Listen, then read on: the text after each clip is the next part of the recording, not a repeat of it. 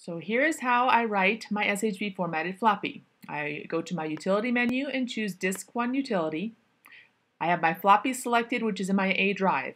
I'm going to choose Get Designs. I'm going to browse to the folder that has my designs, select the ones that I want to write, and choose Import. They're going to be put into the menu file number 1. And I'm going to choose, because that's where they're first selected. If I wanted them in a different menu, I would have had to select that menu first. But the default means they're going to be put in the folder menu 1. I'm going to choose Write. And it takes a little bit for it to write it to my floppy disk drive. But once it is completed, it tells me that the designs have been written. I click OK.